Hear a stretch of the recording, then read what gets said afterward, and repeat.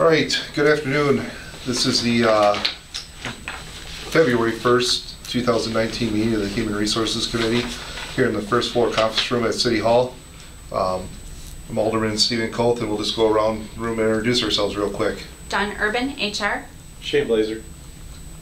Brian Landowski, IT. Joe Terry, Director of Public Works. Jennifer Gossick, City Clerk. Joe Zerflu. Scott Kellogg, Alderman. Sue Show. All right.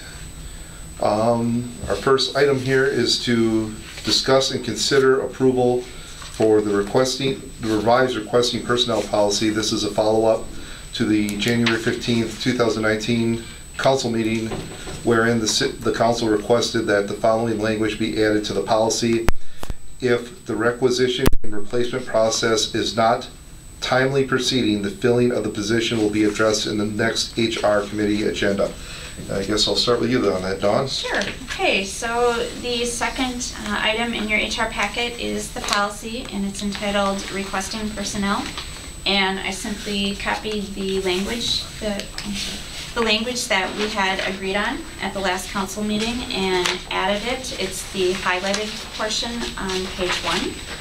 So I think that's kind of self-explanatory. It's just merely adding that language to the policy. All right. Any discussion on this? Shane? I guess haven't had a chance to read it, but yeah, that's exactly what we discussed though. Yeah.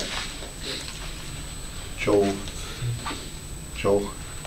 Good. Scott? Yes, looks fine, but timely proceeding. So let's say, so what it is if you're giving yourself 2 months to fill, I mean, maybe the job and the skill set for the job and the amount of people out there, you may require you to take 2 months. So you wouldn't necessarily have to come to us let's say the second month, but you would probably have to come the third month. Mm-hmm. You know, I think it's just a judgment call, and I think that's fair to have, because some might be very challenging because of the amount of people Sure. on the workforce and the skill set. So, but I think what's good is that it was mentioned that we would have a list of openings, and then we would know which openings are there and how soon they're filled. So I think that takes care of the timeliness, I think. So I think for me it's even a step further back where it should come to HR with that about, like, you have to excuse me, I had surgery yesterday, so I'm very nasal. We had so if an open position is there, so we have one at River Cities Access, and so if it's decided that we're going to recreate that position or just fill it, in that first month, if it's decided that it's just filled, then HR goes ahead and fills it. If it's decided that it's going to be recreated or a new position is going to be coming out of that, then at that first HR meeting, I think that's when HR should be advised that, hey, we have this open position, we're no longer going to have that position, we want to create it into a different position, which we're working on, and just a better update. yeah, I'd just like to have this discussion so we have a common understanding. It's vague, but yet I think we all understand where we're coming from. I'll make a motion to accept the wording that's been placed in the requesting personnel policy. I'll second it. All right. There's a motion and a second. All in favor? Aye. Aye. All opposed? Ayes have it. This all looks like work boots. Next is update regarding contracting with third-party consultant to provide culture assessment. This is a follow-up from Alderperson Grass referral for an employee survey. No action requested. I guess we'll start. Sure. So I guess I just wanted to provide an update on this agenda item. I believe it was referred at the December council meeting. Correct me if anyone feels that that's not correct. It was. Okay. So we have taken steps. I have been in contact with Ideation Consulting. I do anticipate receiving a proposal next week. And I would anticipate bringing that proposal forward to the committee, to the March committee meeting for HR to review. And at that time, I'm anticipating to ask for consideration and approval for that. It would include an employee survey. It may include more than an employee survey. It may include personal interviews. It may include focus groups. And it would be a comprehensive assessment where not only would they do a survey and focus group, they would also come back, interpret results for us, go over results, and help us determine priorities. So help us determine what was actually conveyed or survey results showed, and then help us prioritize what it is that we should be working on and how it is that we should go about that. Go ahead, Sharon. So will this be like different proposals, or obviously we're not reinventing the wheel here, this must go on all over the place. Yeah. Is it a la carte thing? Well, we'd like to have this survey, and maybe this survey, or is this something designed specific for the organization? I haven't seen the Okay. actual proposal yet, but I would think that it is somewhat a la carte. You can pick from services, and I would think that it would be catered to the city. Okay. Where are they located? Ideation is located out of the cities. Yeah, this is an area.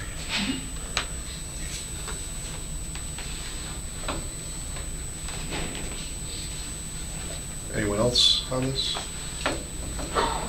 All right, no action is requested, so I guess on that we will just move on to our next item here, which is discussion regarding the city's current recruitment, or current retirement policy as it relates to creating an incentive for employees to provide advance notice on their retirement date. So a referral from me. So I'll start with you on that, Okay, Dawn. sure. So currently, we have a situation, and we've had a recent situation where HR had less than 2 weeks' notice that an individual was going to retire.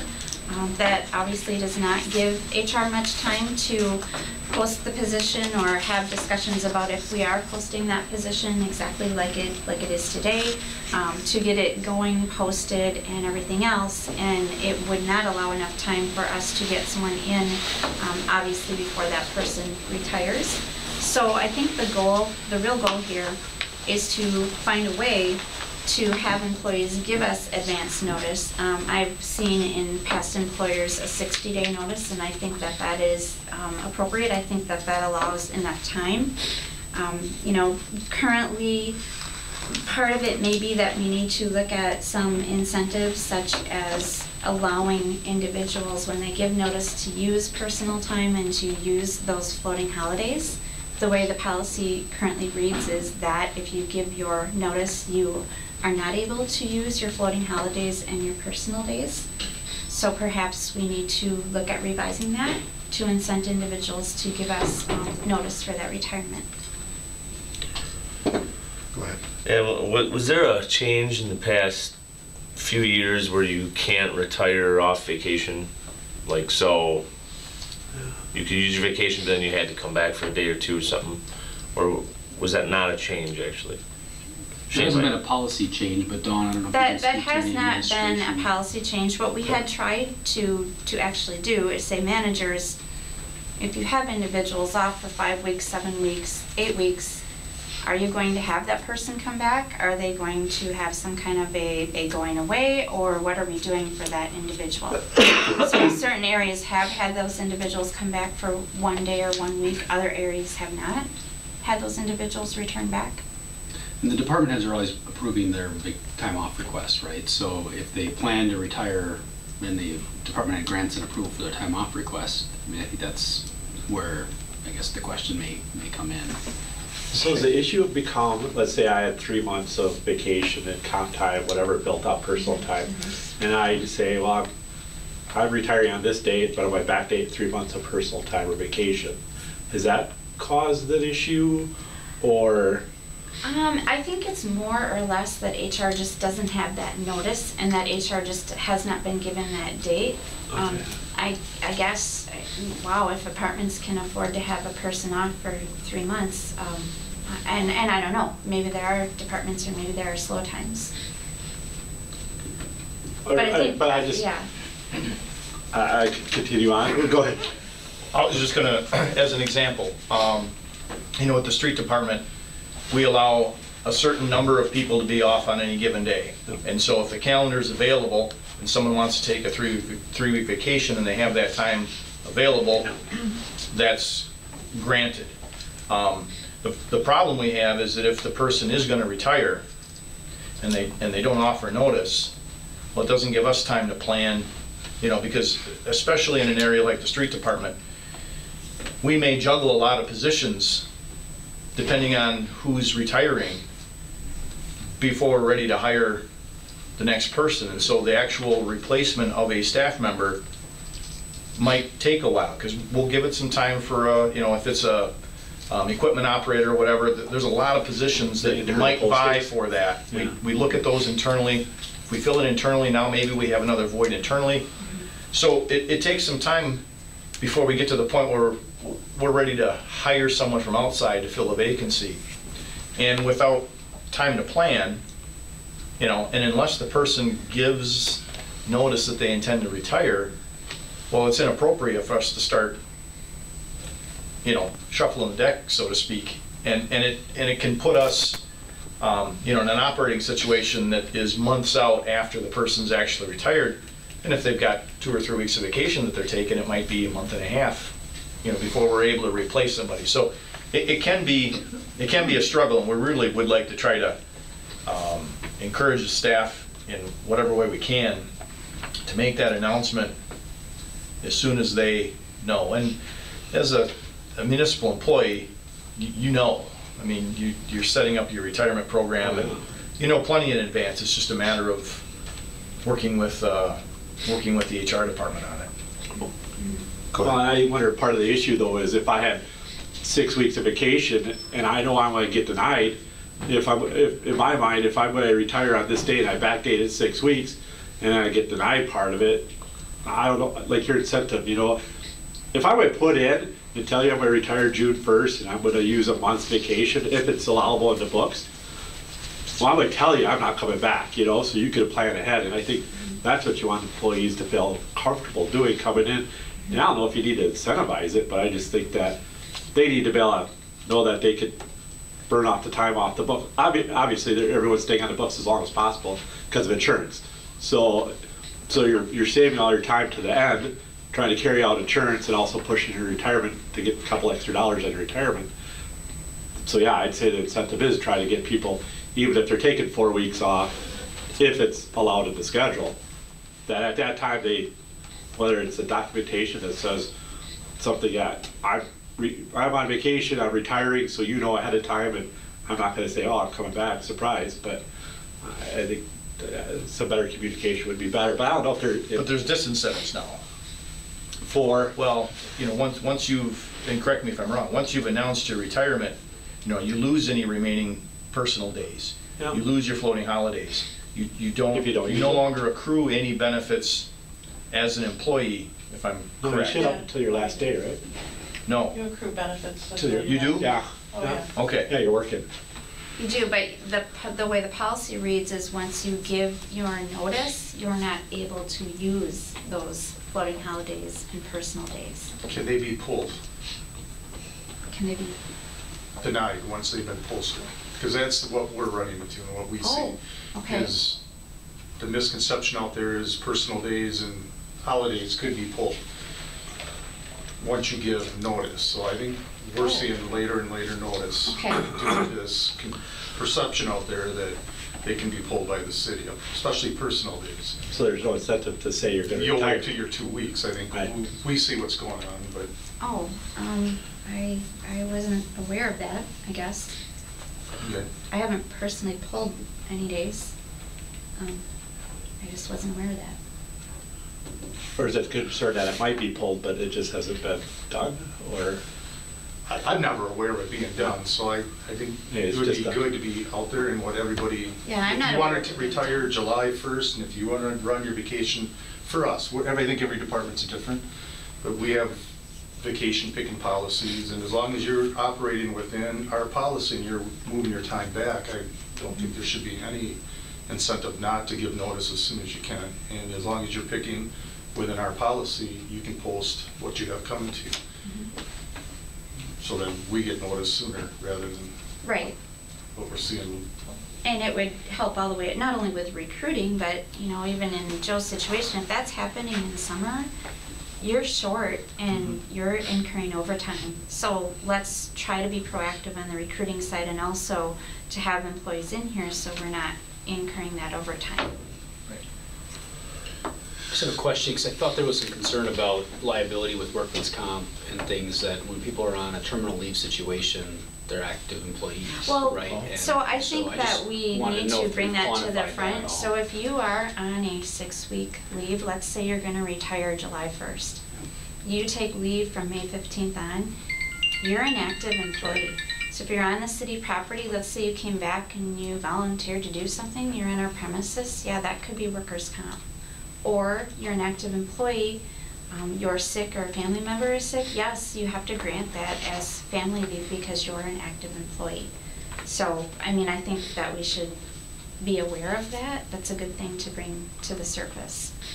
Yeah, and I think it's hard to quantify that proactively, right, or ahead of a circumstance arising. I don't have any strong feelings about it. I just know we've talked about that. And I think the other point that was raised about documentation, most employers require some sort of acknowledgement or sign off when a retirement's going to happen. Right, I think we correct. probably should institute something. Correct. I mean, because you can, as I understand, once you file your date with WRS, you can actually change that once, right, or something like that. I mean, Yeah. I haven't looked into it, but I I I've believe you heard have folks to change can it do in that writing and once they there's a get their certain date. time period. You have to have at least 30 days to do that, I believe. And they won't accept, I'm going through this, so they won't accept paperwork 60 days before your retirement date either. They don't want it, so 60 days to the state is what you said in your paperwork. Okay. So is it reasonable to ask employees, I guess is my question, to provide a 60-day notice? But what's the penalty if they can't retire? That's don't- the only issue. I don't, If there is no penalty, you can't really. I don't think you can really penalize an employee for not providing a notice. Like, my experience in the private sector, when you choose to leave a job, you give a 2-week notice, right? But Wisconsin, we're an employment at will state, so either the employee or the employee can terminate employment with or without notice at any given time. So, I mean, you know, basically, if I want to quit my job today, I could go in and tell my boss I quit. There's not anything that they can really do to me for not giving them a 2-week notice, other than probably just never hire me back to that job again. So we can't penalize for somebody not to give a notice, but we can certainly encourage them to give notice, so it gives the employer time to fill that position. Because the issue we're running into is, we've had these, to the way I understand it, we have these vacancies that come up. Somebody goes out on vacation, they're gone for 4 weeks plus, and they never come back. And then we have departments that are working short, we have people that are incurring overtime, and I think when Joe brought this idea up last month, that's what he's trying to eliminate here. But on the other end of it, a thought that comes to mind is, let's say somebody decides to retire, and then they change their mind and they don't want to retire. Well, what do we do in that situation? No. Now, if we're already going out and we're accepting applications for the position, are we creating a false illusion that somebody thinks that they might be getting a job at the street department, or are we simply going to market it as we believe there might be a projected vacancy in our street department, so what we want to do is we want to create an eligibility list, so when somebody retires, we have a pool of candidates to pick from. I think I agree with the mayor with, you know, maybe it's worth finding out at what point can you change your retirement date. So if it's within 60 days and you choose September 1st as your date, you can no longer change that. Well, then obviously you can't come back as an employee. So if we do that in that window that you can't change that date, well, then you're pretty sure that position is going to be open. And then also maybe we just take it back, department heads go ask their employees what's creating them to You have disgruntled employees that are just gonna do it to mess with the system, but what are the reasons why are they only giving short notice?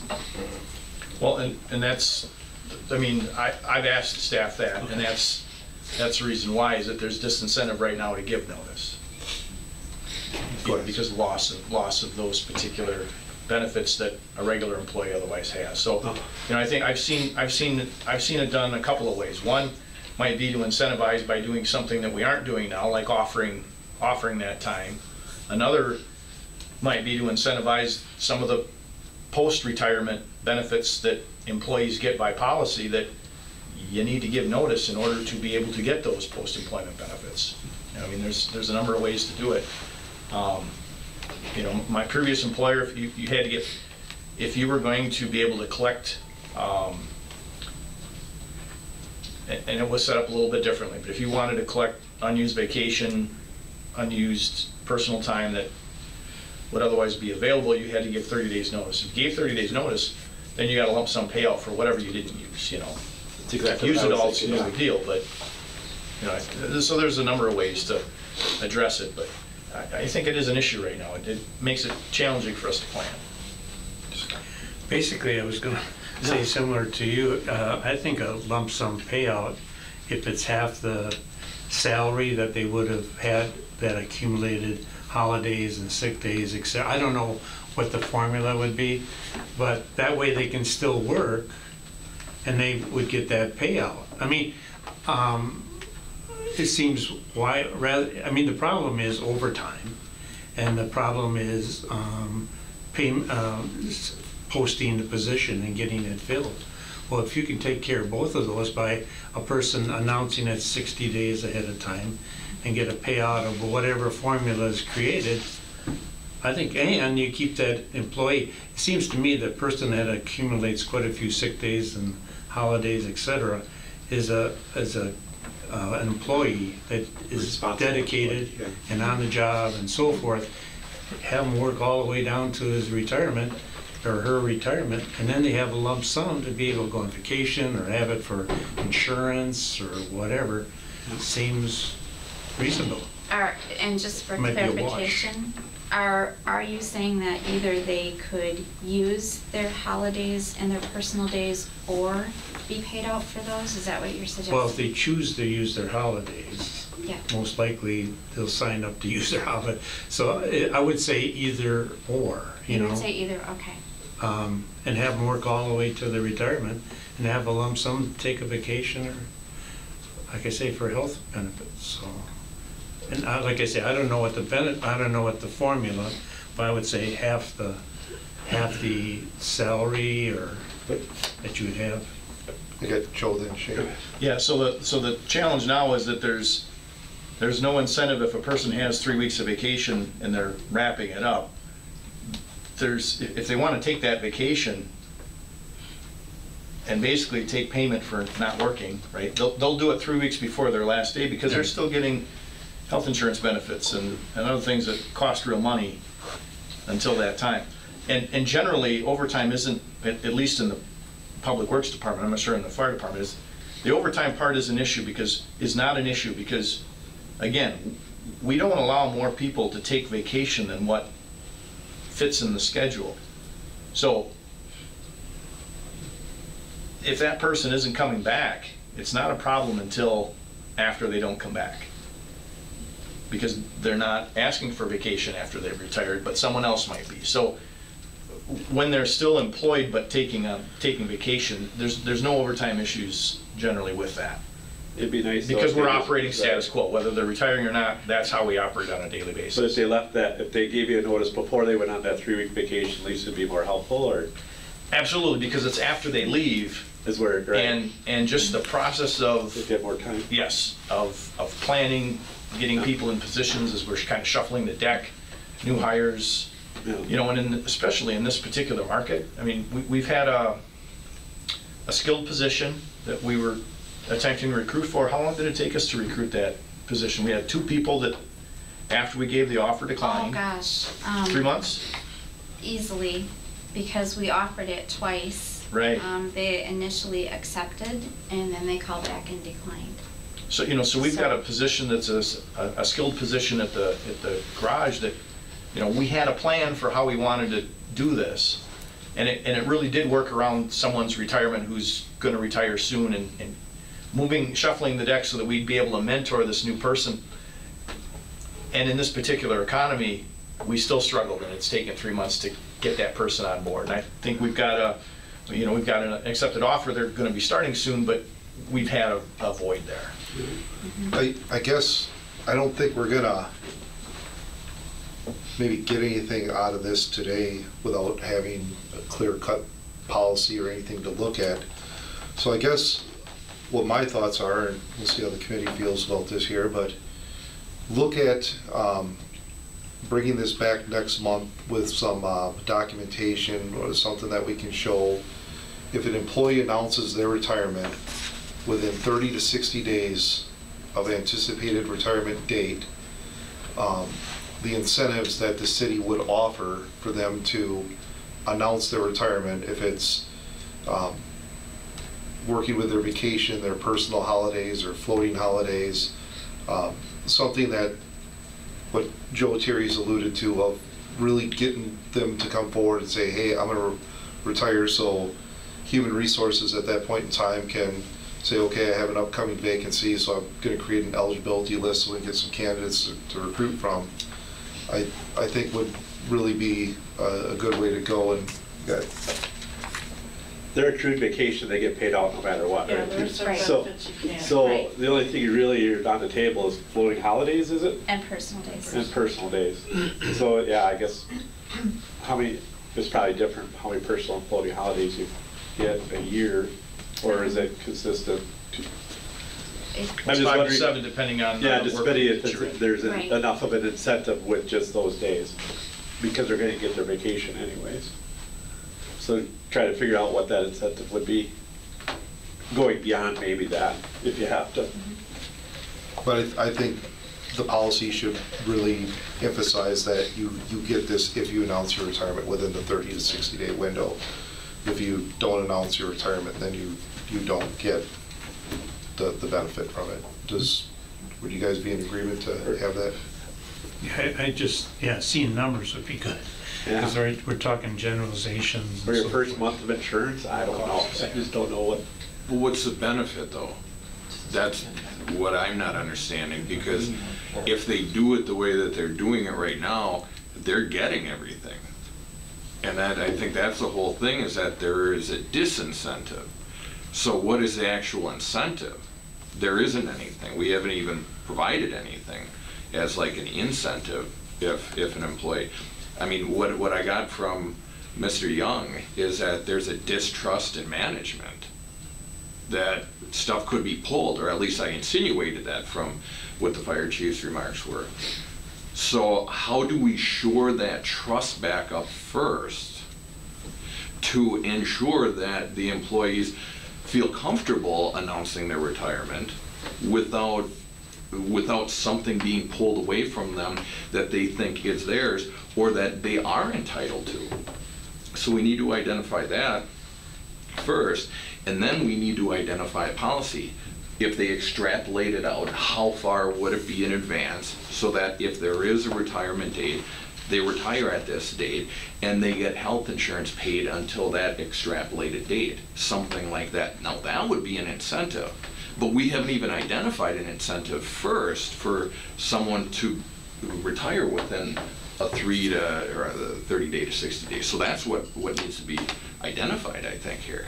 Because otherwise, otherwise the status quo is going to continue. Well, but the current policy is that there's an incentive, if you don't give a certain amount of, or you can't take these days until you can't use those days after you say you're going to retire.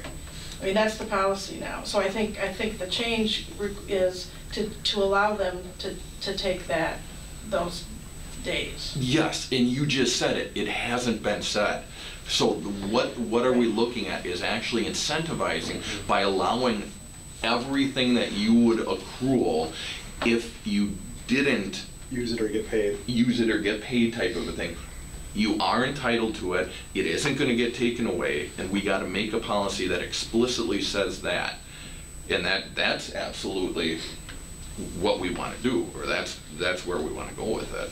And especially if it's a case where someone has 6 weeks of vacation, that's a month and a half. If they're still on the books as an employee, again, talking about workers' comp or different things like that, as an organizational standpoint, we want that employee to be done as soon as possible. So that's where a payout comes out. That's where a guarantee of personal leave, of sick leave, or whatever the entitlement is.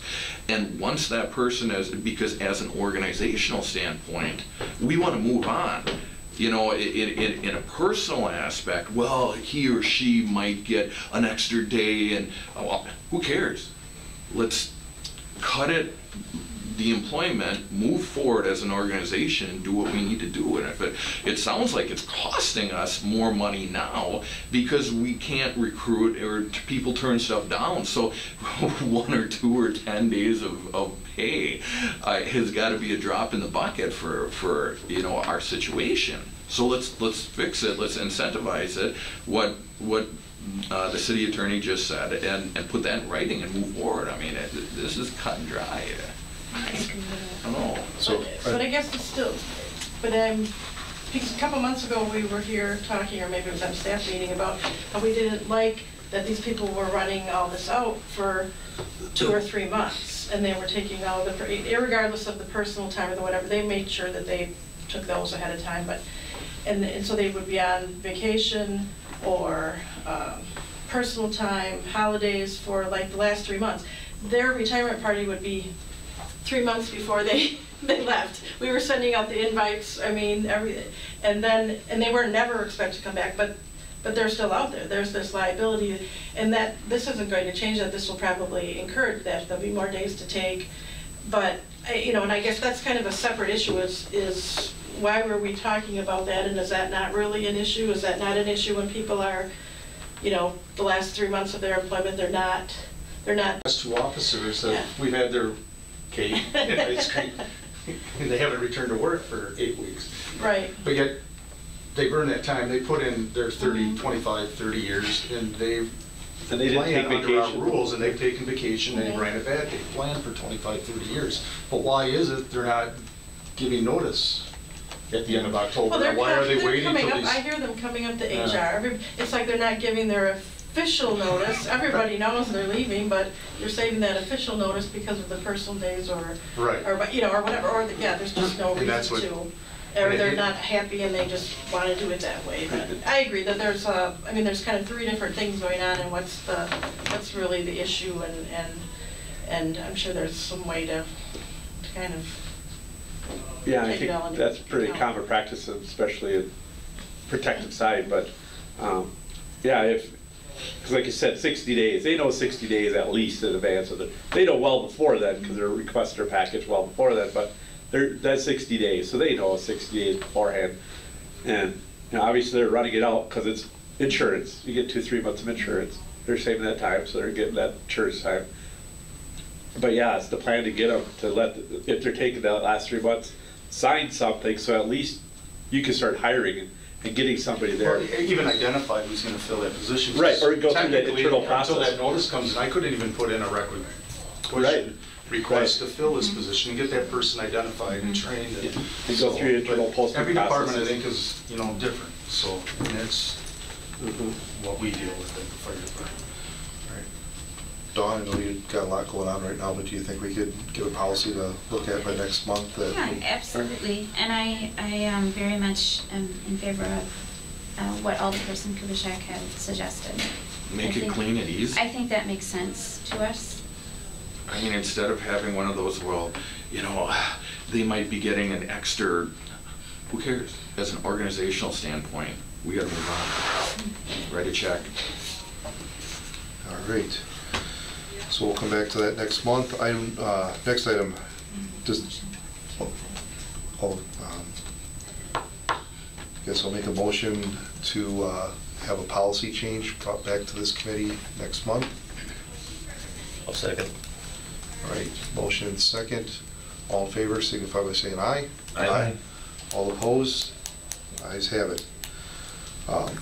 Next item is discussion regarding the current IT director position. This is another referral from me. I'll start with you, Dawn. Okay, so I think as everyone is aware, we have had the Director of IT posted and advertised. We thought we actually had a candidate this past November. That individual ended up not accepting that offer. So at the present time, we do have the position currently open.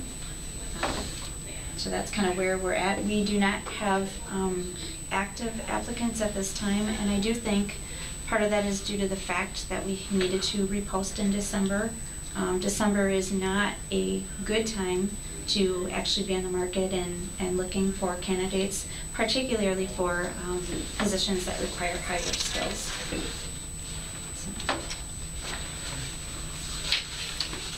I know we had a couple options to look at with our IT director position. We can try to leave it as is and leave it out there and see if we can fill it. We could, I was given some information on some cities that had some comparables, and given the scope and the authority of the IT director job, we could try to increase the base salary for that job and see if anyone would be interested in it. Or I'm under the understanding that there was a desire to reduce the scope of the authority of the job and try to fill it that way and just make it an IT lead position. So I think now is probably a good time to have that discussion and see which way we want to go with it, and I'll open up if anyone wants to weigh in on this. I guess I will. I'm in favor of eliminating that, or not trying to fill that position as is. I don't see any value in increasing the salary. In my mind, I have a hard time wrapping around that we're going to pay this person more than we pay our wastewater treatment plant guy in charge out there. And realistically, our size of our community and our organization, we need somebody in charge of that department directing the work, so you have another basically employee that's in charge of the department. You know, any other needs that it could be handled outside of that. We've operated in this organization forever without this position. For years we operated with one person. I just think that a lead person would be the best fit, and having another staff person in there, and then like the interns that they do, and I think that's more than plenty of people to operate the IT needs of the city. I kind of agree, lead person, and if there's a project that's very sophisticated or whatever, farm it out. Yep. I mean, have the money there. I mean, you said the salary and so forth increased, but the lead person wouldn't be as much, and so that difference, that gap, could be used for unique, specific projects that we could farm out to some or local group, and then to me that might make sense. I would like to hear from a guy that works in the computer realm. Coincidentally, I didn't set this up, but since you're here, let's hear what your opinion is. Well, I wanted to find out how the alderman felt about this position. That's why I'm here. Well, do we need another personnel involved in this, or is this something that we could farm out to, like an E.O. Johnson or Infotech or Barn Fines or whoever else does that kind of stuff? When Brian Brown was here, we were starting to look at getting another requisition for another position that we felt we needed some more help with skills. And I know when the previous IT technician was here, he did kind of fall back on some of the, I guess, major projects or infrastructure. So, because he was constantly doing help desk. So he was always looking for that extra help, either from water and light or other areas. And yeah, I'm kind of like in the same way where maybe the salary is a little bit too high, because I feel why spend all that money on one person when that one person, where's that budget money going to come? If he's going to come up with all these ideas and projects and change, you know, you're spending so much money on a salary, but you're not having the funds or the budget to implement any of those projects or ideas for innovation. Well, can we get a firm for approximately the cost of what the salary and benefits are that would meet the needs of what we have, or what the, at least a bare minimum of what we need for the IT department? I've looked at a couple vendors to provide maybe a help desk service. They come with what we have right now, about, if you got a full service help desk, about $90,000 per year. If you wanted to cut back on what they actually provide, it could be a little bit less, closer to $20,000 to $40,000. Would that full service help desk service our needs? It would take care of a lot of the help desk issues, but it still wouldn't help out with a lot of the infrastructure. Yeah, I was gonna say, it'd be nice to have a person on staff if you need help pulling wire, or, you know, the help desk person is just gonna do help, versus if you're running new wire or doing other beyond help desk needs, it'd be nice to be able to pull a second person that's our employee that could do those things. Yeah, it's good to have somebody on site so that we know what's going on if the help desk isn't available, or they're tied up with other issues. But that somebody here that knows what's going on, so that the staff can meet with them and discuss their needs, and that it can be directed locally. And we have the documentation and the processes in place, you know, that we're comfortable with. Because you get another vendor in that does help desk stuff, they're going to do it their way, and they're going to want to change things that aren't as comfortable to end users as somebody local can see the needs that are here, the end user skills and the technology that is being used.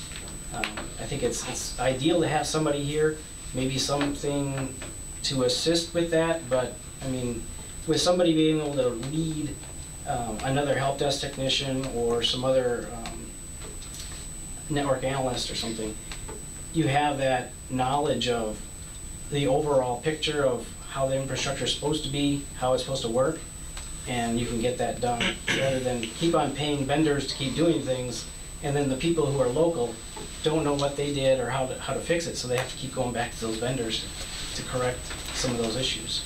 Well, and a little bit different question here. I'm not much of a computer guy. I think I still got like Windows 98 or something on my PC. But why, in your opinion, and maybe you can't answer this, why haven't we received a lot of interest with this particular job posting? That I don't directly know. I know I've probably talked to about a half dozen people previously, before Brian Brown was hired, because I thought a lot of them were skilled and qualified. And a lot of them were like, that position was a little bit too vague and too broad, so they didn't want to look at that. Plus, they were making quite a bit more than that position was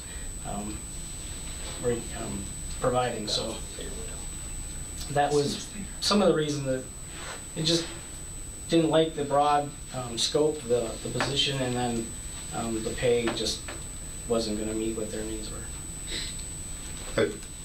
Well, thank you. I Okay. don't have the floor anymore. I'll get to you here, Joe. I just want to weigh in for a second. I remember, first off, I'm going to back up here a moment, and I know I've heard some people echo sentiments about this, that this is another management position that we don't necessarily need. But when I was new to the council about 4 years ago, I'm going to pick on you here for a moment, Joe, the council was looking at getting the public works director. And I know that there was some concern about it, that it's just going to be another guy in management that we don't necessarily need. Now, I've worked with Joe for about 4 years, and Joe, in his capacity, works with wastewater, works with street department, works with engineering, works with the airport. Did I forget anything in there? I think you got it.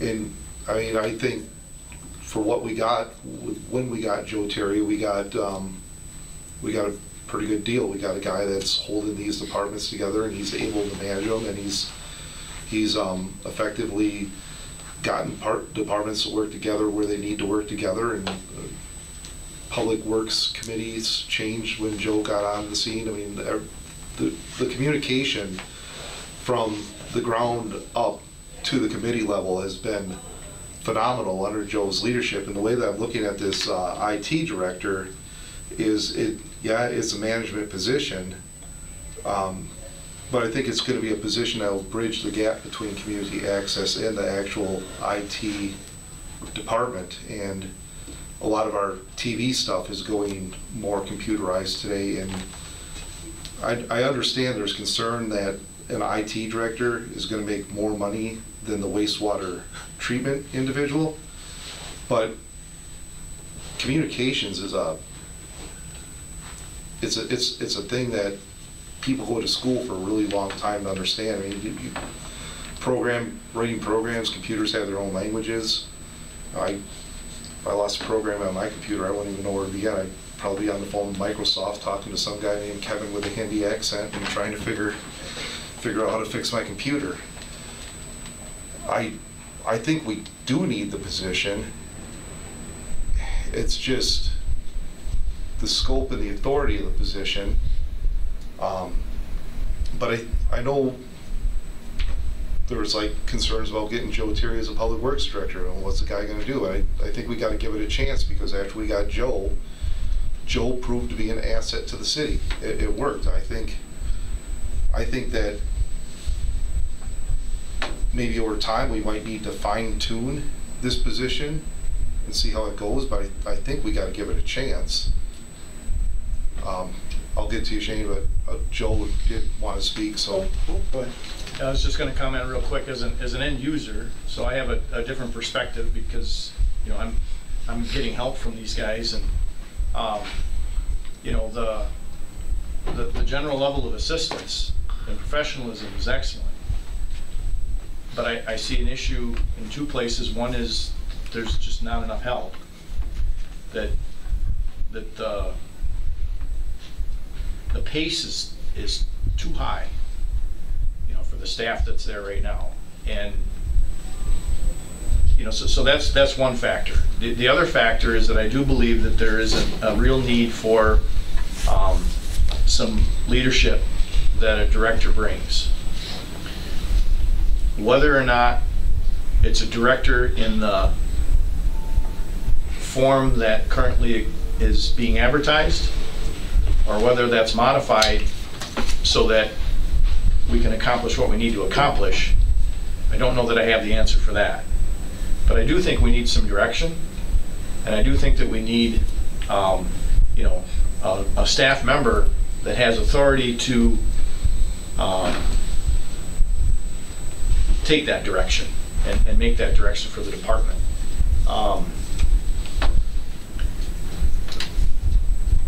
Again, as an end user, I don't have any particular issue with changing up the job description a bit and really trying to work with staff that we have. What can we recruit in a reasonable amount of time so that we can move forward with our department? Because we do have some things, and I've talked to Brian about them, talked to the previous IT director about them. There's some things that we need as users, IT users in this organization, some guidance, some policies, some consistencies, and those activities come from someone who actually has time to develop them. And again, from my experience, Brian's time is maintaining that infrastructure and being very responsive on help desk calls. There's not the time needed to be able to address some of the more policy related issues so that we can become more streamlined and their job gets easier also. So I guess long story short, I think we need someone in a director type position, a lead position. But as an end user, I wish the mayor would have stuck around a little bit, because he provides some of that guidance too for all of the departments. But I think we do need someone that has enough time. We need enough staff so that we have someone that has enough time to be able to do those communication tasks, be able to guide us as users and guide the department, to success. Sure. I can't disagree more, but you go from some of us around in the late 90s, seeing what we had then, and it's gone up and down. And I do agree that we need a lead person, somebody, but I think we need like a Brian who has all the base knowledge, but somebody who's going to be responsible for directing workloads, having some time to go through, maybe develop some policies. But I don't think we need this $90,000 a year position in the city of Wisconsin Rapids to innovate ideas on our organization. We're not that huge. Matter of fact, we have a whole lot less employees now than we did back in the 90s. And so I think we're overcomplicating. We need a couple of people that can pull wire, run networks, but then also that next step, maybe another step above, that's going to be responsible for directing the workload, directing the IT, the interns, developing some policies, and that's it. And anything else, like Scott said, can be farmed out. We can hire a consultant. Did we hire a consultant when we hired or got the new software, the financial HR? That was what, $250,000 software package, and was that something handled outside or internally? And we didn't have a director of it. Did we have Brian then? Was Brian part of that? Actually, both. Okay. Is true. So they have a package that is called Tyler Support that I am highly recommending we have, at least for the first year, to help Brian get through, especially when we are implementing. I'm sorry, the director of innovation technology, not Brian. Oh. Not this Brian. Oh, so yeah, did I'm trying he help with the selection process? Yeah. And I have to say that ultimately HR made the decision only because there was only really one product that would meet the needs of HR. Yeah. There were probably 3 products that would really meet the needs of finance. The other 2 products did not have HR modules that would allow us what we need to do in HR. So, but Brian, the other Brian, did in fact have input into that selection. Okay, but that's why I just don't see value of that type of person where we could hire the consultant if we need to purchase a software package or evaluate software needs or hardware needs. But I think we definitely need another we've always needed a couple of boots on the ground people. The help desk part is astronomical. There has to be somebody who can direct workload, but also be very available for the help desk, because that's always been the issue, is having a single person previously trying to do all the help desk things too. I just don't think we need to overcomplicate it. We just need a couple of working people with one in charge of the department, or workload and budget, and that's it. I have some general comments. Go ahead, Doug. So, and I just have some general comments. I'm not saying one over the other necessarily, but from a recruiting standpoint, if we want to maintain this as a director, I did notice that Marshfield is paying just a little bit higher. If you compare it to the private sector, which isn't necessarily apples to apples, private sector tends to be more specialized. We're asking for infrastructure that knows servers, networks, environments. So we're really asking for probably 2 individuals from the private sector. But that pay in the private sector would be probably 125 to 140. And again, that's maybe not apples to apples. And I'm not advocating for that, but I think that's part of the challenge with trying to recruit for the position as it is today. What's Marshfield at for their IT director? Marshfield is currently at pay band of $87,900. The high end of that is $97,904. And what are they doing above and beyond like a lead person? Well, in looking at their job description, it appears that they are directing policy, setting direction for IT. It appears that they're doing maybe the director level. Not that they need it. I mean, I haven't talked with them to see their thoughts on it. And it's hard to sometimes know from just looking at a job description. And the director at Marshfield has 3 analysts and a couple of interns usually, and a GIS intern. So yeah, so there's quite a bit more supervision over a bigger staff. Yeah, there's a little bit bigger staff there. So he can do the director stuff. Right. And I think think that's always been the issue here for the last quite a few years has been a boots on the ground, the help desk thing. You know, that's where I just would like to see another person added, whether it's under Brian or to create different, however you want to create a lead person and hire that person and have them. They're also going to help desk. They're going to develop policy. Obviously, help desk is going to be their priority, but if they're not writing policy or doing something, there's nothing wrong with them going down to help them fix a computer. You know, I just rather see a working person for once, and instead of adding another person on top that's going to think and direct, but not do. It seems like that's the immediate need. Yeah. I mean, there's an immediate need, and then there's a visionary need that you might have. So if we have to, even if we get a director, if that's the case, you still have this need. And so we might as well look forward to filling this and get a lead person and then reassess it as where we are. I don't know, it just seems. I agree with Scott.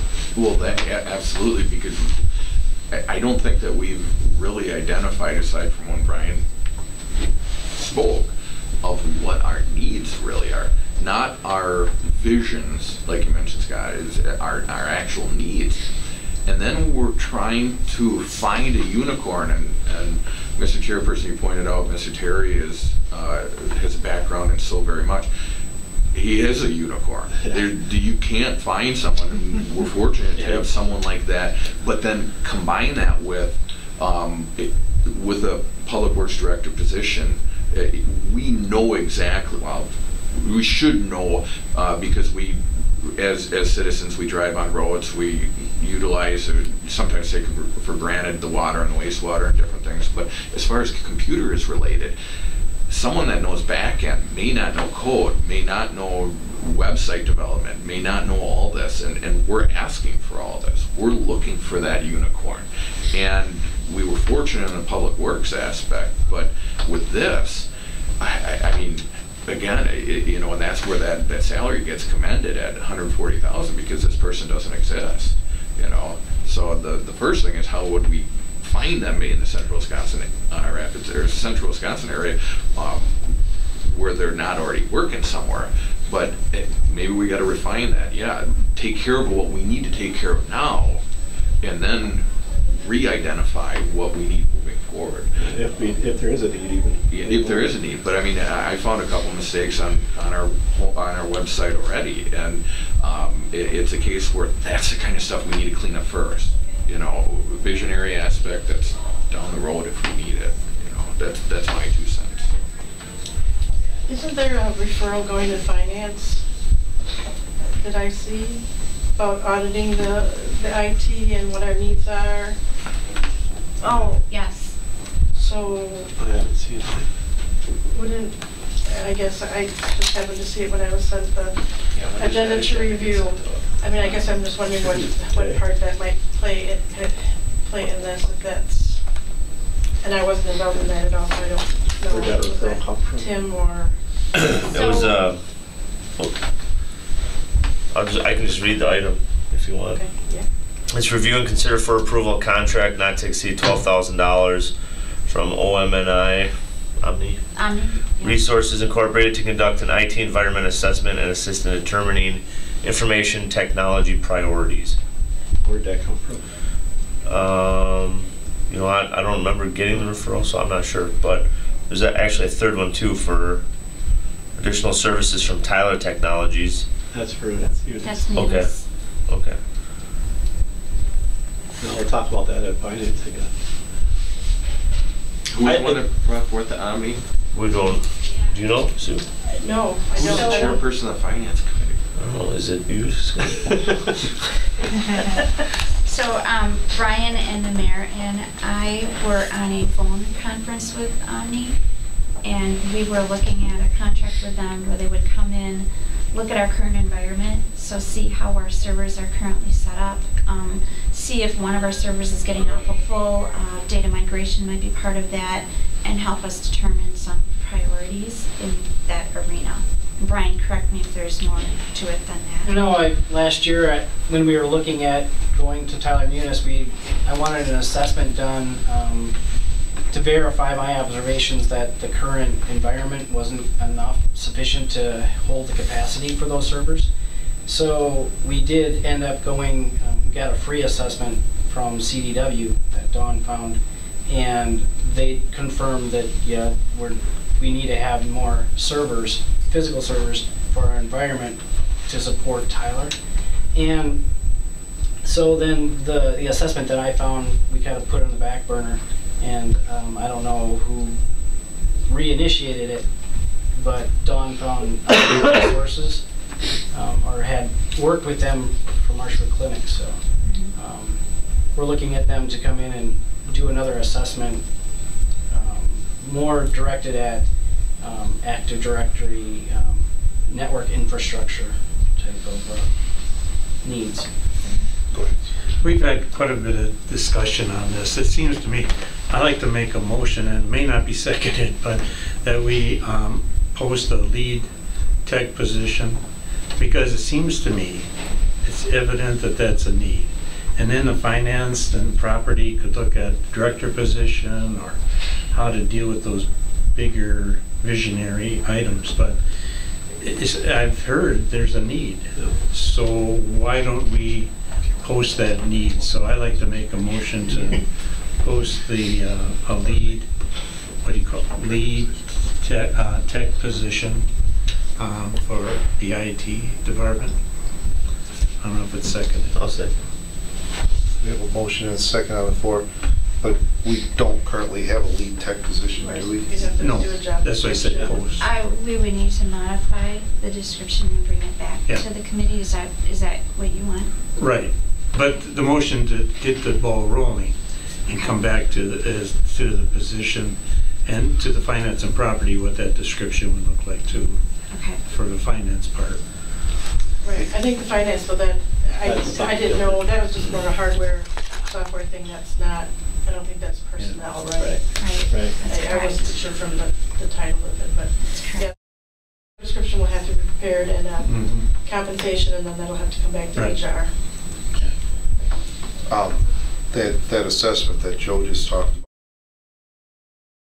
supposed to be an all-inclusive assessment to assess the whole department, to say like, this is what you need for IT equipment, software, and was that assessment also going to address personnel? There is a referral form from the mayor for that. That explains it. When the agenda will be out this afternoon. Is there backup documentation that explains the synopsis of the $12,000 or whatever, but the duties that they would be conducting? The mayor puts that in the referral.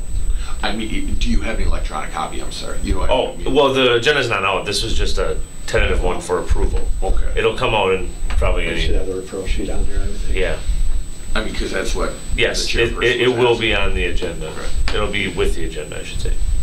I just want to reiterate, I agree, Scott, you know, I don't want to see it be a director position. I'd rather see a lead IT.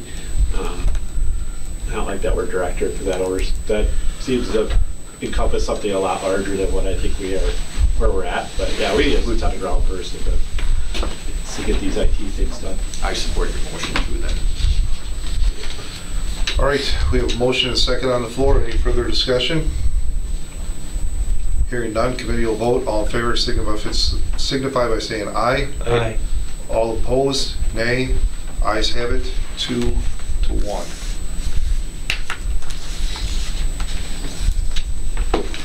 Next item, discussion regarding placing an item on the HR agenda each month, which would be an update on the current city staffing and vacancies.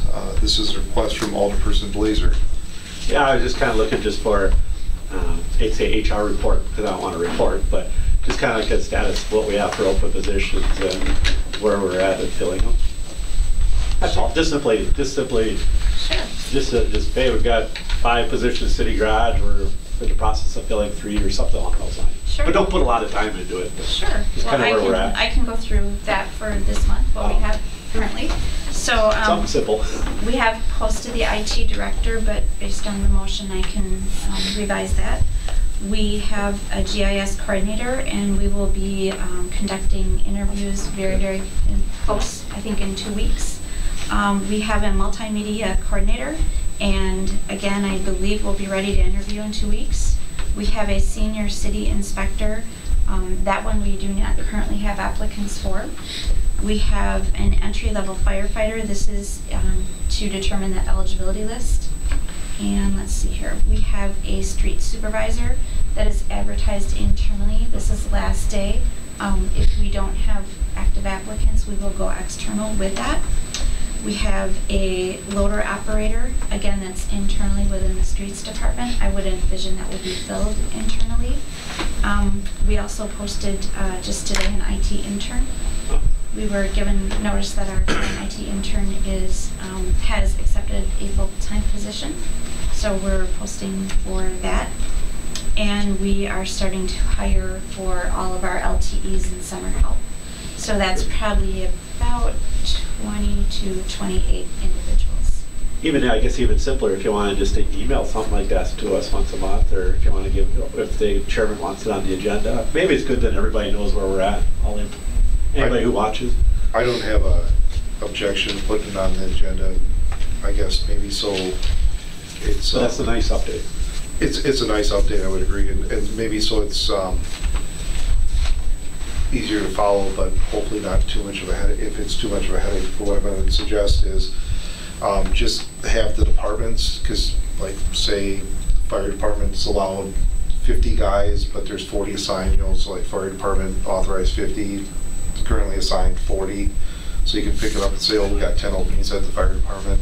Oh, okay, so you want to know numbers of openings. And then on another column, put projected vacancies, like if somebody does announce that they're gonna, so we kind of have an idea how many departments we're looking at for people leaving. That's for anything that you do here. Sure. That's not I'm control. I'm interested in just what you did. That was perfect, Don. And I would prefer something in writing that comes out with the agenda rather than like just a verbal report. So that way we can have any questions ready, so to speak. But and I can't believe this hasn't been just a monthly thing, to be honest. But And it doesn't hurt to have it in writing, but then to read it here in case somebody on the TV Sure. might know of somebody that might want to move in the city and good idea. do something. Yeah.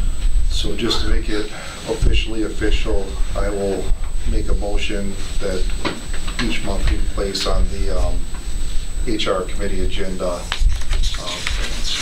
the number of vacancies and pending vacancies. second.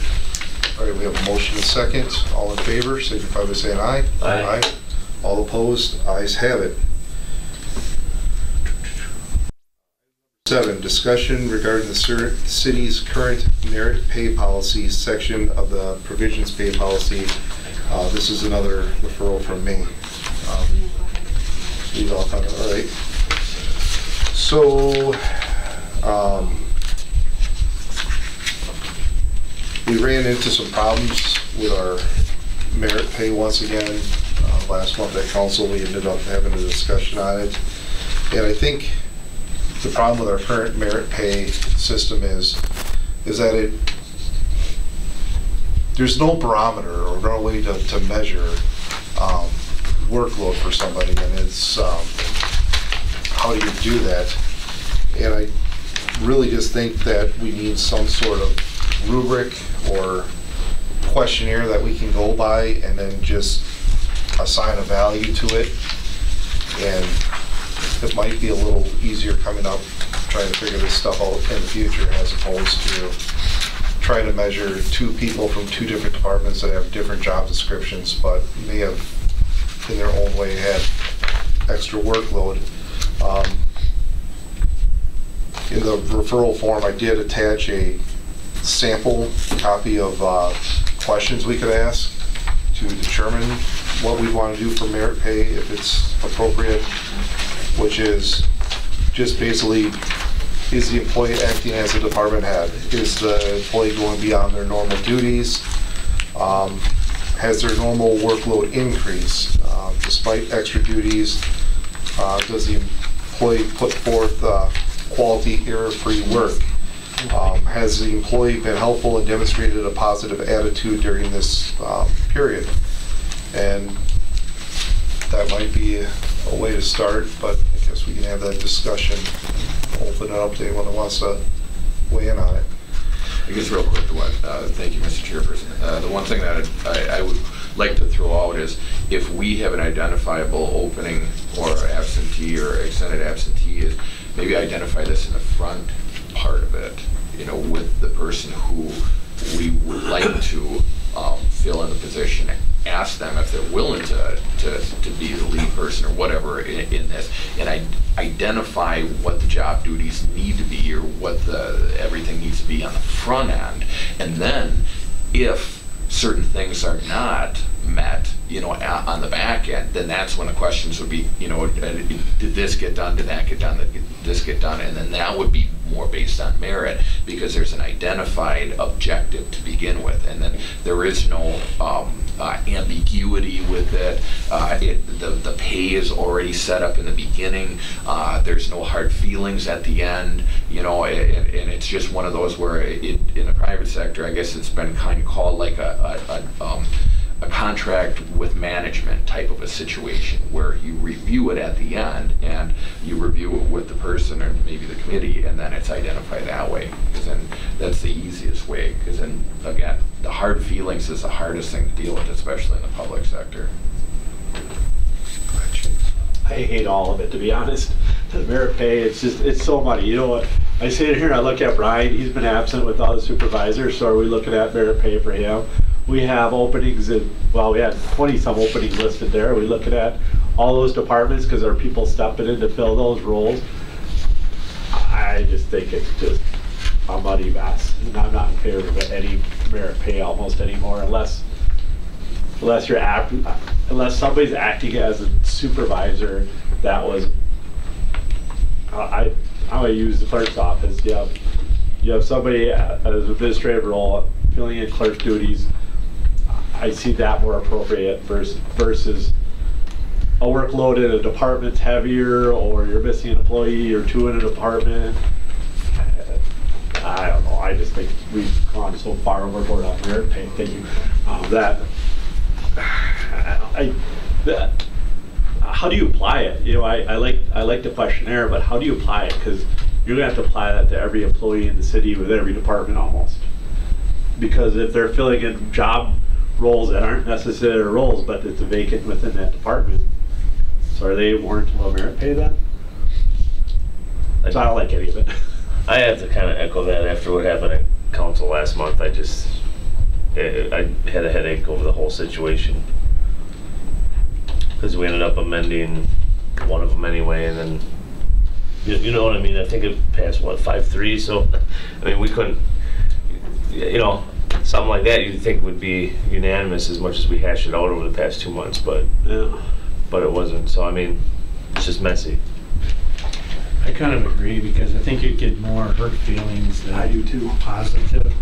The only thing I think if you were to give merit pay, it would kick in after a person is absent for 2 months or 3 months, then go back. I mean, for the week, otherwise somebody's going to look at this daily or weekly, or you know, it's going to be a mess. So I'm against the merit pay unless it's a unique circumstances where like 6 months that we had an opening, or like 3 months or 2 months.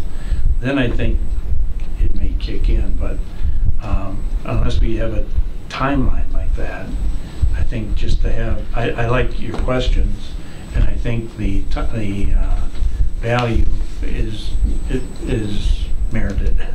But I don't know, it just seems to me, unless we have a large chunk of time, it's not viable. So. I think Donald's be spending her days trying to go through sheets here on who's getting what pay for what. But I kind of, you know, I believe it may be a step-up pay, and I think the fire department uses it for different positions, because different positions have a different pay, and if that person's gone and somebody steps into that, they would get that rate of pay during that step-up time. And I could see an employee stepping up into a semi-quasi leadership or a supervisory role, is, and a step up pay would warrant. But I think an employee within a department that's doing work that's a non-supervisory work, well, that's just part of your job, you know, that's what you do, versus stepping up into a supervisory role. So that, I would be in favor of a step up pay into a supervisory role versus doing extra jobs. Because if you're doing extra duties, whether it's, and more so whether, you know, if there's a vacancy within the department, that's what you do. But if you're doing something above and beyond what your job description is, well, then that's the department has responsibility to notify HR that they need to reevaluate the job at that point. But I think what we're dealing with here is a vacancy, and if it's a vacancy for a supervisor, then you have a step up pay, whatever that may be, per week, per couple weeks, or I would say a vacancy, so it would be a vacancy, not a vacation or something along those lines. But when it's just a general fellow employee that's gone, well, most departments always seem to have some vacancy at some time, and you just close ranks and you get the job done. It's just part of the day. And most descriptions have the last line that something might be generic. All above or something, but something that might be added. And so you took that position, you know that things might change. Like I think of a vacancy for a number of months and so forth. Yeah. Narrative, but something's changed. You add something, and that's what it is. You know, maybe you have to take something off that person's plate. Who knows? But I really don't know which way to go with this. I just know that the merit pay waters are really muddy at this point in time. And we are government. We're not private sector, so I'll bring the ham back. We're not giving employees a Christmas ham, necessarily. And, you know, somebody explained this to me once, and it really makes sense, right? We talk about trying to attract and retain quality employees, all right? But you look at what's going on in our economy right now. The economy is good. So you can go to the mill and you can make good money. You get overtime, you get call-in pay, you get all this other stuff, and you're up here right now. You know, you can some places write your own check, and you got extra money. You can buy the boat, you can buy the camper, you can go on vacation. But your government employee, they're stuck down here. So while your mill person might be up here between $60,000 and $80,000 a year, and they're doing really well, your government employee is stuck right here. Average employee probably $40,000 to $60,000. All right, and that's just the way it's going to be when the economy is like this. But the economy doesn't stay like that. Eventually something happens, the markets crash, and then all of a sudden the mill starts laying off people, and there's not money going into other businesses. And so the person that was up here making all this money, they're now on unemployment. They don't have anything. So they had to sell the boat, the camper. They're not going on vacation up north anymore. They're just scraping nickels to get by. But the person that was in government, they still have their job, because you always need your admin people at City Hall. You always need your fire department. You always need your police department. So the people that are working in government still have their job. But so the benefit for having a government job is consistency. You're consistent. You don't get to be up here when the economy is good, but you're shielded when the economy is down here and it's not the greatest. And I know there should be an appreciation for that, right? Because you're consistent. But when the times are up here and they're good, and you have people that work in government and say, well, you know, gee, I work just as hard as everyone else does. I really like to be recognized for a job well done. But then you kind of run into it of, well, I don't get anything if I work any harder, so where's my incentive? If I'm a equipment operator at the street department and my department is down 5 guys, I don't care, because I only get paid to be an equipment operator. That's all I'm going to be, that's all I'm going to do. Sure, it might say to assist in other duties as directed or all other assignments as needed, but any employee can find a way out of that. You know, hey Steve, go mix tar. I don't know how to operate the tar mixer. Oh, okay, well you can't do that then. Well, go over here, run that piece of equipment. No, I just know how to run the end loader, sir. So then the department's still behind because nobody's gonna wanna take the initiative to go learn how to run the other machine or do anything else if there's like no recognition for doing it. And how do we recognize our employees? I mean, we're government, we can't open up the checkbook and say, well, we'll write you a big check for doing this if you learn it. We can't give out excessive numbers of time off, but I think the question here is then what do we want to do to encourage our employees to help out when times are hard and their departments are short? How do we want to recognize employees for stepping up? How would we want to encourage somebody to step in a department head's role versus have somebody say like, well, we don't have a superintendent down at the street department, I ain't taking that responsibility. So we don't do anything for them, nobody's gonna want to do anything. And I mean, yeah, we could certainly fire back and say, well, you know what, you got a government job, you're consistent. But then what's gonna happen when the economy's good? They're gonna say, well, I don't feel appreciated, although where I do feel appreciated. I disagree. I think if there's an opening in the department and something needs to get done, especially at the street department, those guys pull up their bootstraps and they just go get it done. Same with the fire department, every department. I do agree though, if there's a step out to a supervisor, yeah, then that person needs to be recognized. But if you're out there and there's a grader operator and there's somebody that knows how to used to be the grader operator, I believe that person would hop in the grader and end up, if they were directed to drive the grader, they would drive the grader. I don't think they would say, no, I'm not a grader operator anymore, I'm not going to drive a grader. I think most of those guys out there will dive in and do what they need to do to get the job done, shorthanded or not shorthanded. But I do agree that supervisors, that's why we look for relief supervisors on the street department. So there is people that fill in those roles when they get filled, if they're not filled yet, and those get done. But and that's where I think a step up pay would be warranted versus just regular job openings. I don't know, I'm with the chairperson. I don't know if I'd want to operate the tire mixer. We don't have one anyways. See what Tori? I think that there was actually not to be light on this, but there was actually a Parks and Rec episode that dealt with this, and Leslie Knope tried to get like a step up pay or a merit pay or something for her department after I don't know, Ron Swanson was gone for a while or something, and she's like, I can get this, and the long story short is that it's not her, it's not the employees, it's the taxpayers that we represent. And at the end of the day, it's one of those where, yeah, I think every local government deals with this, the kind of how do we actually do it, and at the end of the day, it's the number one thing is you got to look at, can you give taxpayer money for a bonus type of a thing, unless you got an absolutely, hard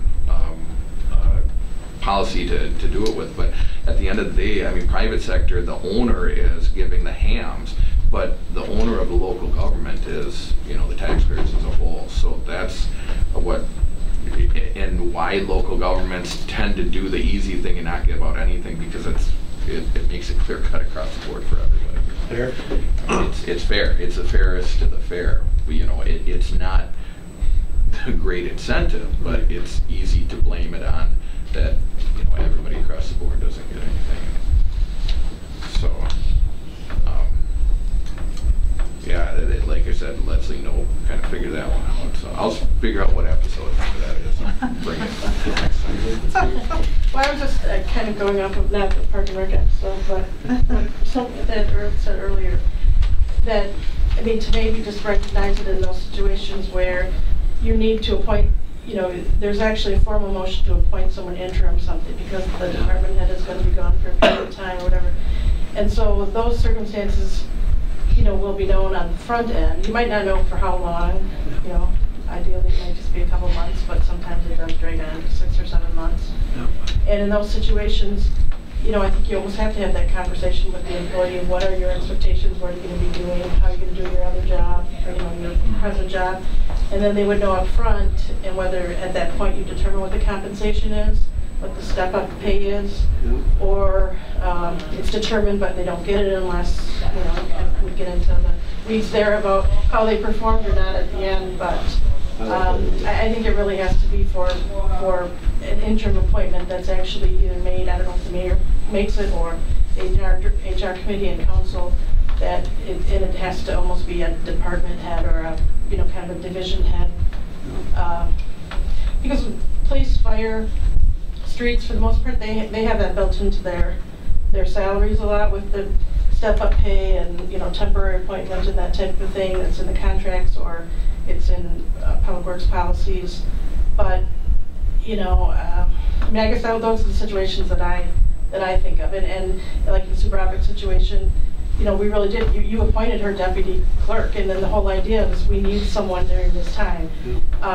Morgan's situation was a little different, and I guess whether that would apply to this situation, I guess I'm saying probably wouldn't be that situation with what I'm talking about, but not belittling what she did or whatever, because I was right there with her and saw the things that she needed to do and for the period of time that she did it. But I guess that's just my personal thoughts on this, because I feel badly that if you're going to get rid of it or you're going to narrow it down, that there's a lot of people putting in a lot of work. You know, I think about Munis, I think about Brian Landowski, you know, just a lot of people that are working extra, and but you know, you kind of just gotta draw the line somewhere and say this is the policy and go forward. And I'm saying that Brian might not get, you know, something at some point, because maybe that is what he's kind of doing right now, or be worked out at some point, but just my thoughts. Yeah, and I agree with that, you know, and I said this before in the closed session, I'll say it in open session, is that, you know, during slow times, we don't ask for a refund. So there are times where we're busy than others, and at slow times, you have slow times. We all have it in our jobs, and you relax and enjoy it, because you know there are going to be busier times. And that's just the nature, especially of a salaried employee, which is different because you have that built into the salary. Otherwise, just leave them at hourly, and then they can collect overtime if you're a non-management salary person. So I agree with Sue. Make it clear cut, appointing that position ahead of time, asking them to fill that role, and it's all out there and open. So I would have to echo what's been said here so far. I have heard that there are hard feelings, there is resentment. It's sad. I feel bad, you know, for those individuals. I think some of those individuals that have received those payments were meant to feel bad, and I don't think that's fair either. I would absolutely, I think we need a policy that is a little bit more black and white, that we can apply consistently and fairly throughout the city. If that means maybe we have a certain pay per month, step-up pay we'll call it, and it's only for vacancies of department heads, and we identify the scope and the primary responsibilities ahead of time, that makes sense to me. Do any of the departments here use job coding? Like, for example, the street department, if you're an equipment operator, that's a job code 10, but if you're putting down tar, that's a job code 20? Yes, streets department uses that. So depending on the job that you're working for that day, you're paid at that rate, higher or lower, but you're paid at that appropriate rate for the position that you're doing for that day or for that week. Yes. Yeah, you know, this is one of the, whether you like Act 10 or don't like Act 10 type of thing, this is one of the unintended consequences, because a lot of places the union contract spelled out everything. And now we don't have that for most everything. Well, this is kind of what I'm thinking, is kind of referencing my street department analogy earlier, but I think if you're posted to a job and you're asked to do another job, I think that issue kind of solves itself by having the pay code, if you're doing that. I think maybe the way to go is looking at a uniform step-up pay policy and making it a per hour step-up pay. So if somebody's going to be stepping up into a supervisor position, that's a step up If it's a superintendent position, there's an amount for that. And if it's a department head, step up, there's an amount for You that. should do it per week or per pay period or per month because you're talking about a salary position. Okay, So you can do it, but it should be a flat rate because it's a salary position. okay. Well, then probably per pay period, that would be a better way to do it. I was just gonna say, I personally really like Sue's suggestion of this HR committee comes in and says, you know, Brian, I'm not gonna use any people, so you're gonna take a person and you're gonna appoint them to fill that position temporarily. So it's very clear, and an HR committee can decide that, and at that time, you can decide what the step up pay. And then if the employee agrees and the committee agrees, it's really simple, but I think now I think we're really down to such a minute pay period month where I think it would be just fair, easy, consistent. HR says, you know, we need somebody to fill this role. We'd like you to fill this role temporarily, and this will be the pay for that role. If you're interested, yay or nay, and go from there and just keep it simple. And unfortunately for employees doing their work, you know, that's just your job. You do what you can in your day, and whatever you get done in that day, you get done. But it's not a supervisory role. I like the fact of appointing that person in that position ahead of time, and it's clearly spelled out that. So we're not on the back end trying to figure out who gets what's that pay worth. That it's just agreed upon between HR committee, ultimately council, and that employee. I think it's just simple. No, I didn't have nothing for that. Scott?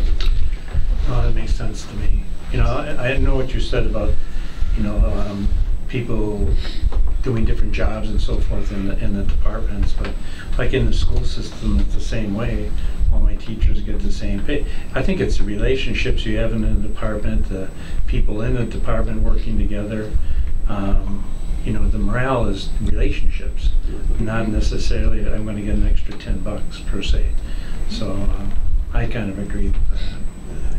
Joe? I don't know. I just, yeah, and none of this can apply to police or fire anyway, right? So, I mean, I don't know. Well, I'll make a motion that we abandon the current merit pay system and that an employee is appointed to fill an interim position, and it's talked about at the HR committee prior to that person taking on those duties. Like, kind of like what Shane just said. Go ahead. Do we want a limit though? I mean, like here we have $400 per month in this one As a maximum. as a max. I mean, and that's $50 a week. Right. You know, I think there's, you know, one person gets 75, one person gets 50. I think if 50, that's $10 a day per hour. When you think about it, I think if you have a number in there, rather than each person coming in and saying they deserve this much more, but if we have in the policy a number, Just a fixed amount. it might be more advantageous. That's all I'm thinking. I agree with that. I would amend my motion to reflect $50 a week. Yeah. A second. All right, we have a motion and a second on the floor. Is there any further discussion? What about mandatory high fives? By the mayor, he's got to give up 50 high fives. All right. Hearing none, committee will vote. All in favor signify by saying aye. Aye. All opposed, ayes have it. Discussion regarding group short and long-term disability policy for city employees. So this is actually a referral, and I guess I just have a few background or some information to point out. As probably the council is aware, we changed our sick and paid leave policy recently to allow for up to 8 weeks of paid leave. So the city's paying those first 8 weeks. If you're gone longer, you can use vacation, sick, personal leave, whatever you have. However, that policy currently applies to the non-union employees. So fire and police currently have our former policy, which was the 12 weeks of paid leave. You can't return. You have an additional 12 weeks. So, we just want to point out that that was what was decided. So currently, during 2019, we've had 2 employees. One has exceeded 8 weeks and one has come close to exceeding 8 weeks. So out of the whole city, currently right now, we have 2 individuals, one who may benefit from a short-term policy after that 8 weeks is expired, one who is close, and we just don't have information about if he or she is going to be able to return within those 8 weeks or not. You can look at a voluntary short-term and long-term disability policy. We can certainly quote that out for the city. Most of those, so that what that means is the employee pays the premium. Most of those would require that employees first use paid vacation, personal time, sick time, frozen sick, anything that that employee has coming to her or him. Generally, those policies require that they be used up front.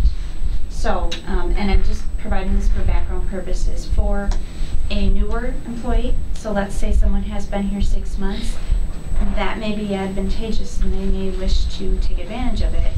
For an employee that is more tenured and has been here 25 years, they may have, personal time, vacation time, sick time, frozen sick bank time. They may not wish to purchase that. So I think you're looking at varying needs depending on the amount of time you've been actually employed. So I just wanted to do some background. Go ahead. Yeah, I agree. And back in another lifetime when I worked in another county, we had the AFLAC lady, and she'd come in and she would meet with us, and it was all payroll deducted. So, we could choose a la carte what we wanted off that, and then the premiums were payroll deducted and sent in that way. It worked out well. So you got to determine what you wanted. I think it's also, it's novel to try and suggest that we could do this, but long-term and short-term disability is based on the individual and based on their job classification as well. And I got long-term disability insurance on myself. When I was an iron worker before I continuously paid dues or whatever, but early on, I could never get long-term disability. No one ever would insure it, no matter what amount of money, because if I got hurt off the job, anything could take me away from work, or I could find a loophole for being an iron worker. Whereas then when I transitioned to be in an administrative role and an office role, I got very inexpensive disability insurance. The cool thing is that if you keep on paying it, as long as your premiums don't lapse, you can go back to being an iron worker and still have long-term disability. But that's the thing, is that everybody's judging on themselves, because this isn't like health insurance. It's a little bit different animal. And again, with the fewer participants, whether it's AFLAC or whether it's a surety or whoever else is in the game, they don't underwrite everybody. And if it was a case where we wanted to try and create a universal policy for everybody and pool it together, it may be so cost prohibitive by bringing people in that it wouldn't be effective for everybody.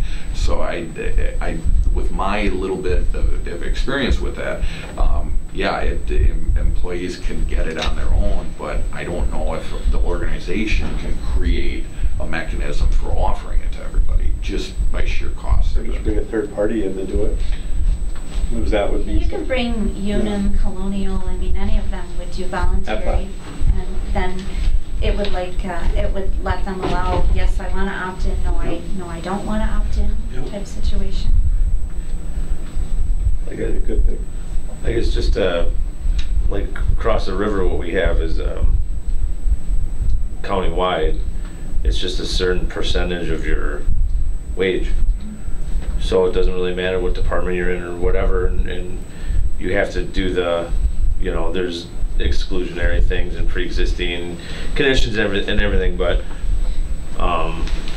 the rate actually is the same for everybody. It's, I don't know, it's Obviously, your experience is different, but It might be self-insured. You might be in a self-insured that has a maximum payout. that could be the difference then. But you don't have sick time, correct? So you have a short-term disability in place of sick time? Is No, that no, true? you have, there's a 2-week elimination period where you have to use Sick.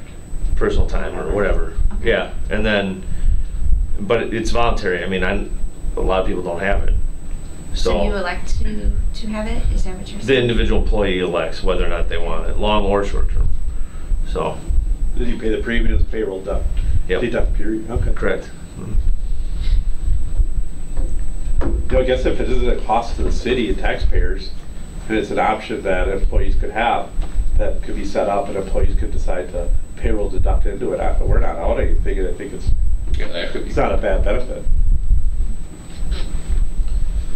It would solve some of those Of course, issues. I'm not exactly sure how it works, but. Yeah, if the organization could use its leverage power to be able to offer it to employees based on a larger group buy-in, that, yeah, absolutely. So we could, and we could quote it out as a group. However, voluntary policies are generally higher because, right, you're not opting in everyone. Yeah, exactly. So we can certainly look at rates if that's what the group feels we want to do.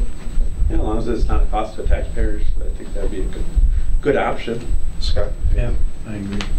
All right. I'll make a motion for us to look at short-term and long-term disability policies and hopefully have something that we can look at next month. I'll second it. We should look for July 1st. That's our renewal and other periods, so July 1 would be effective date. Okay. I'd like to amend the motion to reflect the July 1 effective date then. Would you be- yeah. Yes. All right, we have a motion second. Any further discussion? Hearing none, committee will vote. All in favor signify by saying aye. Aye. All opposed? Ayes have it. Next item on the agenda, discuss and consider approval of the proposed ordinance changing the 30-mile residency requirement for the city personnel to, reading this right? Changing to 15. Changing the 15 to 30 miles. Referral from Alderperson Blazer from the last council meeting.